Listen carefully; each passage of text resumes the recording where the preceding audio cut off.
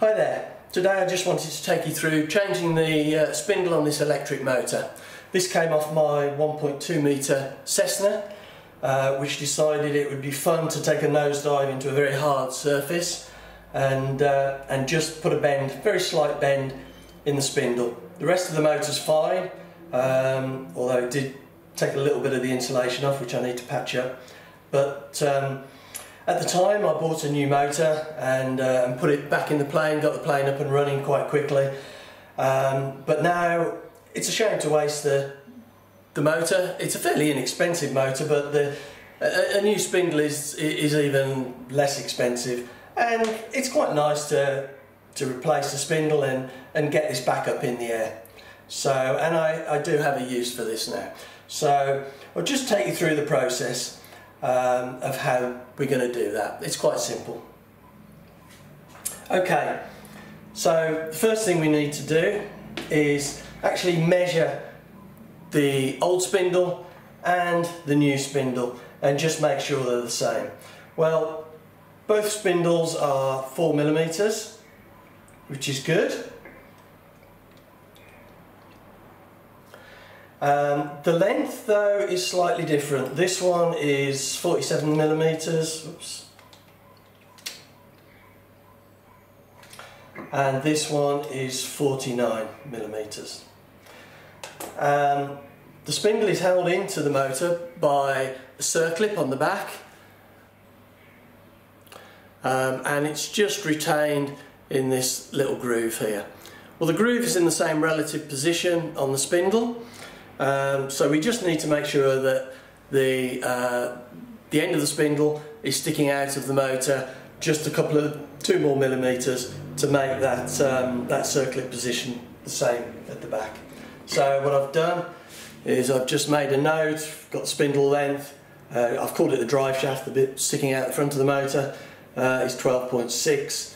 So when we finish, just want to make sure it's 14.6, and that should give us the same relative position so we haven't got any slop in the motor.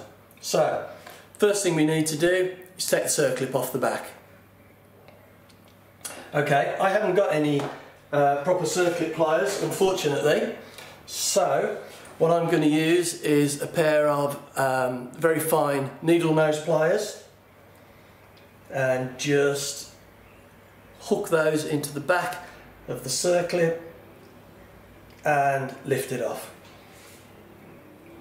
It's just as good as using some proper circlip pliers. Now we've taken off the circlip on the back, and the motor should just pull apart. A little bit of resistance there, look, because of the magnets, but it just pulls out. Okay, so we can set this piece aside. This is fine, don't need to do anything to that. Let's just put that in there with the circlip. So now what we need to do, we've got the outer casing with all the magnets around the outside, and we need to remove the shaft. Now the shaft on this is held in with a 1.5mm grub screw. And what we need to do is make sure we have a really good quality Allen key. If it's cheap, if it's soft, it's going to bend, it's going to strip inside the screw and do damage. So it needs to be a good fit. This one is a really good fit. So put the Allen key in, make sure it's seated really nicely, and try and undo it. Now I've tried this already and it is really tight. It's not going anywhere. So what we need to do is try and reduce the hold on this. It was probably put in using some kind of thread lock. Obviously a thread lock that's not going to, no, it won't shift. It's not going to give under pressure, and if I put any more pressure on it, it's just going to break the Allen key, strip the screw, do some kind of damage, and then we've just got a piece of scrap. So what I'm going to do is apply some heat to this to break the thread lock. Now, these magnets are probably glued in. The last thing I want to do is put a blowtorch on it because this will completely wreck the whole lot. I need a real focused spot heat on that grub screw. So what I'm going to do is I'm going to use a soldering iron and put the tip of the soldering iron on the end of the grub screw. So let's set that up now. Just move this circlet. Okay, so plug the soldering iron in.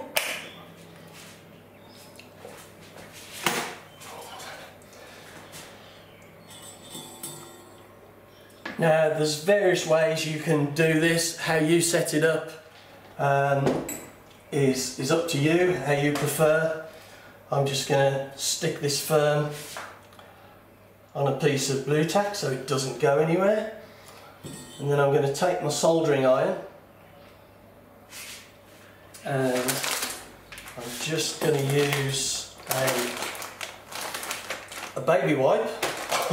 Use anything you like on the soldering iron once it gets hot, just to take off any solder or dirt or debris, because the last thing I want to do is fill up the end of the grub screw with a lump of solder or some rubbish that's going to stop the Allen key going in.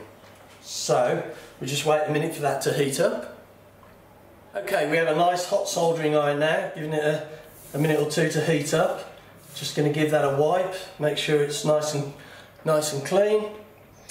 And I'm going to balance this onto that grub screw. Just hold it in place with a clip. Like I say, how you do this is entirely up to you, as long as you've got just that point source resting on the grub screw, because all you want to do is heat that grub screw up, but not the rest of the motor. You want to keep that nice and cool. I feel that starting to get warm already. So we'll just leave that for a minute or two, just checking that where the magnets are doesn't get warm. So we'll just leave that now, and hopefully that will sort out any thread lock that's on there. Okay, so that's been on now for a while. This is still cool, but it's starting to get warm around the shaft and the grub screw. So we'll take that off.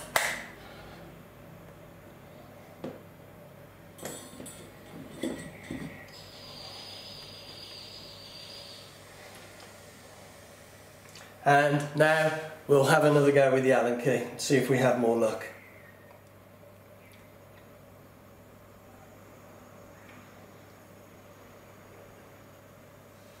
It's just starting to move now. It's just come loose a little bit. Just work it backwards and forwards just to free it off. Okay, I think that is coming out now. Still quite stiff, probably got a bit of glue around it.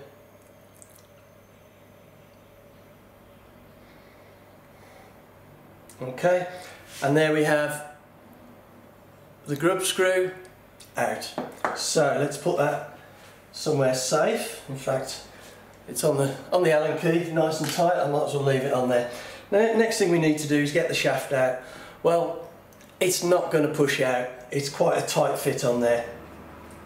So let's get rid of this blue tack. It seems to have made a mess of my cutting mat, but anyway, there we go.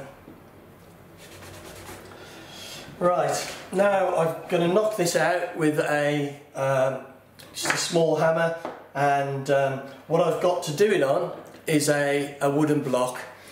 I could use a metal vise, but I don't know what damage that's going to do, you know, burring it could cause around here. So using something wooden is a lot more gentle. So I've just got a hole in there, I'm just going to tap it out.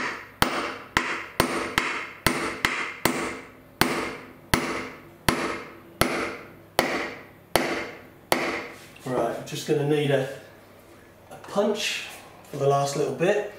Just move the soldering iron out of the way.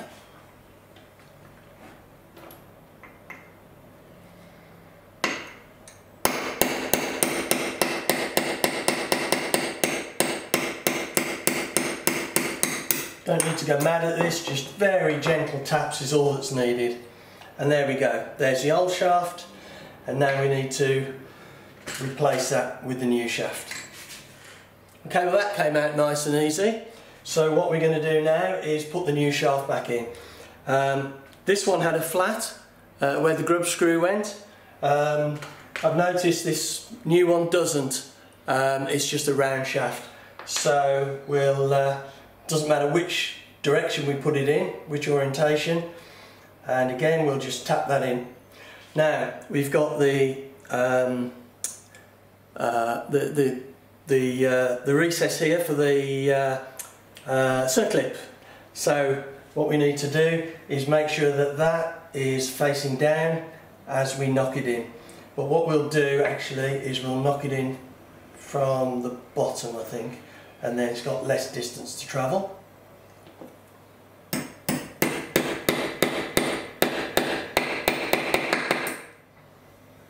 Okay, let's put that over the hole.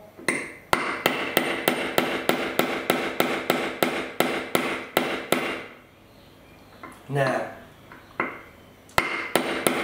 to make sure that this sticks out the right amount so that the recess for the circlip is in the right place. So we said we needed 14.6 millimeters.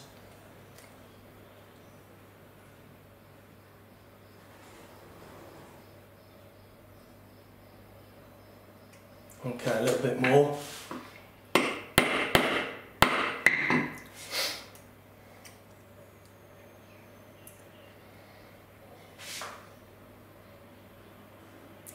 A couple more millimeters.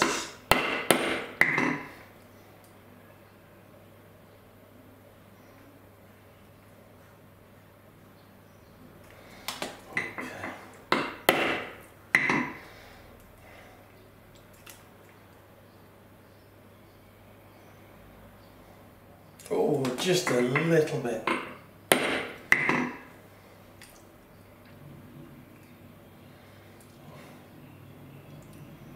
So that looks to be about the right place now. What I'm going to do before I put the grub screw in is assemble the motor.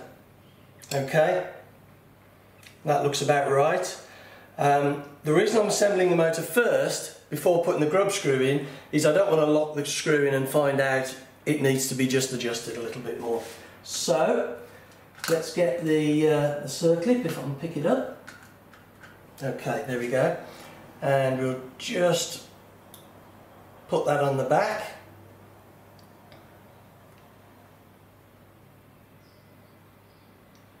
Oh, that's sweet.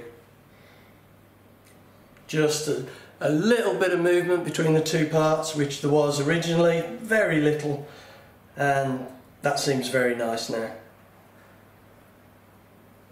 Okay, so let's put a little bit of thread lock on and we'll put the grub screw back in. Just a little bit on the hole itself, and just a little bit on the grub screw. There we go, not too much. This is a thread lock that you don't need to heat, apparently, I believe. You can just do it with a little bit of pressure. So we'll put the grub screw back in. Just want to make sure. Okay, there we go.